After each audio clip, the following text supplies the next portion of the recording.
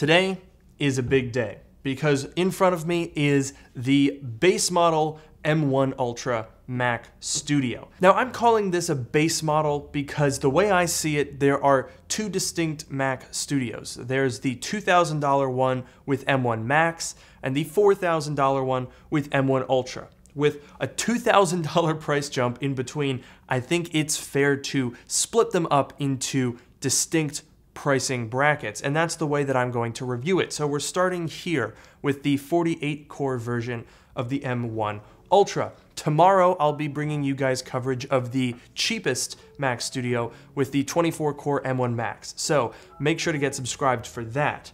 But in today's video, we're going to be putting this thing through its paces. No unboxing and first impressions here. Let's just get straight into it. So make sure to like and subscribe, turn on notifications so you don't miss any of my coverage, and let's get into it.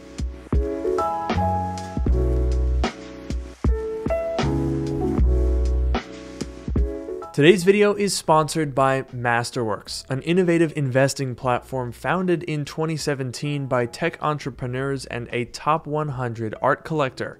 Masterworks lets you invest in contemporary art for just a fraction of what they would cost to purchase. With $1.7 trillion of wealth held in artwork and expected $900 billion in growth by 2026, contemporary art prices outpaced the S&P 500 total return by 164% from 1995 to 2021. An astonishing result. Historically, art is an asset class limited to the fabulously wealthy that can spend $20 million on a single piece. But with just a few clicks, Masterworks gives you access to all of that potential at a fraction of the cost. So far, they have sold 3 offerings with each returning over 30% to investors. With so much uncertainty in the market and top equity firm Morningstar even predicting negative growth in traditional stocks, now is a smart time to try something new with Masterworks. To skip the waitlist and join over 350,000 investors already diversifying their portfolios,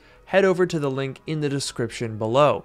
And now, back to the video. Now I have to admit, I was a little bit worried when the Mac Studio got here that the studio display wasn't going to get here in time. But fortunately, that wasn't a problem. Because here it is, the studio display. So, looks a little different than I imagined it did, but let's get all of this set up and get into some benchmarks. Alright, so first things first, a lot of people were asking me on Twitter to test out the internal speaker. So before we jump into performance and benchmarks, which I know you guys want to see, well, now in the last video, I was able to get these 3 piles of MacBooks working. They all have RAM, they all have hard drives. It's not terrible. It's sort of a backup, is the way I would put it. Now, this is the M1 Ultra, which means 20 CPU cores and 48 GPU cores. And the first thing that I'm noticing is just how small this thing is, given what Apple said it was on par with. Also, I just put my hand by the vent, and the air coming out of this thing is actively cooler than the air in this room. It's actually air conditioning my studio right now. That's pretty cool. But with so much power in such a tiny package, it begs the question, when you're actually pushing the system, what are the thermals like? So let's find out just how well it copes. I'm gonna run the 10-minute loop of Cinebench, and while we have that going on, I've got TG Pro open here in the background so that we can see what the temperatures look like. Now, we've already completed a few Cinebench runs. This thing is going insanely fast, and the air coming out of the back is not warm yet. Okay, we're on the final run here. We're about to get our score. The temperatures, according to TG Pro, for most of the system are still around 40 degrees Celsius, though it is worth pointing out that TG Pro doesn't yet support the M1 Ultra, so we don't have the exact readings for the CPU cores themselves. The air coming out the back has just crested above room temperature. it's slightly warm. And here comes our score now, 24,000. That is an insanely high score. Now granted, it's not as high as a Core i9 12900K. But rest assured, we will be doing a lot more in-depth testing. In fact, I'm building a PC with the specs that Apple compared the M1 Ultra to, the 3090 and a 12900K. So if you want to see some comparisons between the Mac Studio and a custom-built PC, make sure to get subscribed.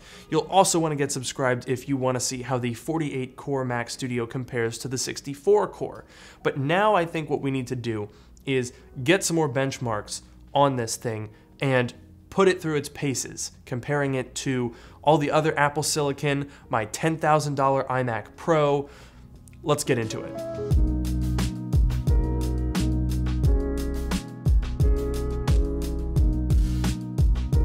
All right, so to start off, let's go through some synthetic benchmarks with Geekbench 5 Multicore. Here we can see a 24,000 score for the M1 Ultra is vastly higher than all the other Macs and even some high-end Intel chips. However, as we saw with Cinebench R23, it's not the best for simulating the actual performance with a maxed CPU. So moving on to some other CPU tests, we have NovaBench. This is running in Rosetta 2, so I wanted to see how it would perform when it's not as optimized. Similarly, here we have a V-Ray CPU test. In both of these tests, we can see that the M1 Ultra isn't quite keeping up with the 18-core iMac Pro, which gives you an idea of the impact Rosetta 2 has. Next up in graphics, we have Geekbench 5 Compute, where we can clearly see that the M1 Ultra 48-core outpaces the M1 Max significantly. It's even pretty much on par with a Vega 2 Duo, but an RTX 3090, even when running in OpenCL while the Macs are running in Metal, just absolutely crushes it. But over in Shadow of the Tomb Raider, which by the way is running through Rosetta, we see a very respectable result with the M1 Ultra scoring 115 FPS, which is significantly higher even than the Vega 64 in my iMac Pro that doesn't have to do a translation layer.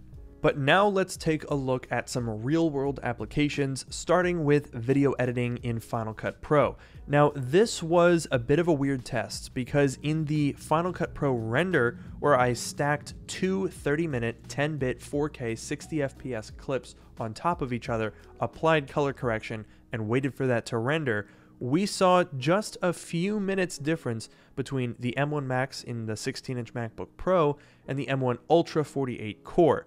Now, all of these were dramatically faster than the iMac Pro, and the same thing applies in the export time for that same project, but here even we can see that barely any time was saved going from the M1 Max to the M1 Ultra. And this continues over in DaVinci Resolve, where I took a 30-minute 10-bit 4K 60 FPS clip, color corrected, and did a ProRes export of that, and it took exactly the same time on the M1 Ultra as the M1 Max, literally down to the second, the same time. Moving over to Puget Bench Premiere Pro, the overall score on the M1 Ultra is just slightly higher than the M1 Max, but the GPU score is significantly better. And what's more, it seems to be scaling very evenly when you look at the M1 Max and the M1 Pro. It's also demolishing the Vega 64 in my iMac Pro. Let's move on to 3D modeling, starting with Octane X and the Teapot render, which is pretty stressy and clearly takes advantage of the GPU cores, because we can see a very clear scaling going from the M1 Pro taking more than 13.5 minutes down to the M1 Ultra, which took less than 5. Moving over to Blender, the BMW GPU render shows how Apple Silicon is able to flex its strength. And if you enable Metal for GPU rendering, not only do the times decrease significantly, but you can basically see that every time the GPU cores double, the time basically cuts in half, going from 8 to 16 to 32 to 48 GPU cores. And then if we look at the classroom render, we can see finally here the M1 Ultra is actually beating the iMac Pro. Now this is in the CPU version of Blender, and there's a lot more in-depth Blender testing to come in future videos, so make sure to get subscribed for all of those. So that was a lot of benchmarks.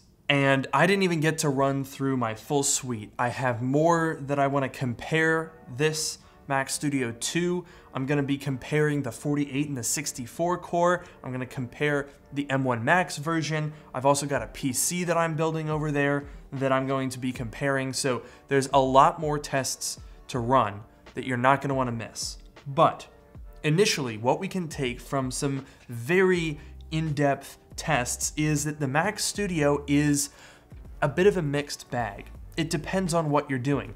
Apple Silicon is in a kind of a weird spot right now where in many respects, it's astonishingly fast. I mean, when you look at the Final Cut Pro render times graph that we had from earlier, everything just completely dunked on my $10,000 iMac. But that also includes the much less expensive and much less powerful M1 Pro. This, which has double the CPU cores and 3 times the GPU cores, only got you like 3 extra minutes on a really beefy render. So we're starting to approach the limits of, these media encoders are doing a great job, but you only really need so many of them before the diminishing returns starts to set in. We saw that in DaVinci Resolve as well. But then on the flip side, we had stuff like Octane and Blender, which clearly takes advantage of the extra power, particularly the GPU power. In Octane and in Blender, we could basically see linear scaling. Every additional GPU core contributed to additional speed, and that is great. So if you are doing stuff like 3D modeling, this is the right direction. However, it's not quite there yet, because as you'll see when I compare this thing to a PC, and especially Blender running optics, the Mac has a long way to go. So what does that leave us with?